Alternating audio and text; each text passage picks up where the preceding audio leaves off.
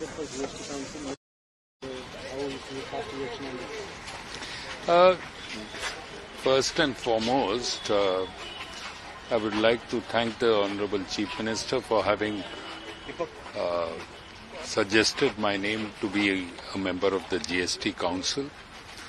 The GST Council constituted by the Government of India, since the GST Council is headed currently by Shri Ajit Pawar, who happens to be the Deputy Chief Minister.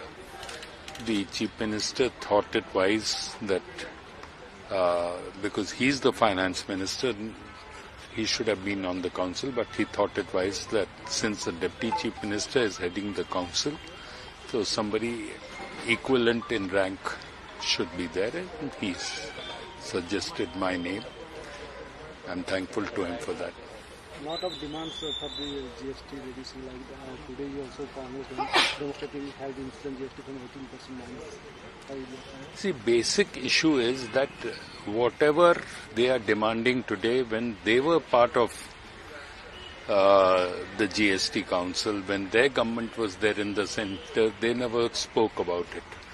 But as far as this current government in the state is concerned, all I would like to say is that we will put forward the interest of the state. We will not put the people of the state to any kind of inconvenience. The interest of the state will be foremost, and we will take up those issues in the GST Council. Like See, basically, I think there is some miscommunication.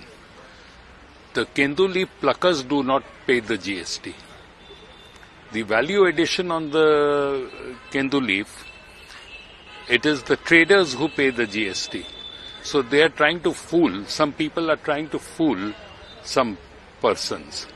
And Kendu leaf is not only a state issue for Odisha, it is a state issue of many other states like Telangana, there is Madhya Pradesh, there is Chhattisgarh, they all have Kendu patta there.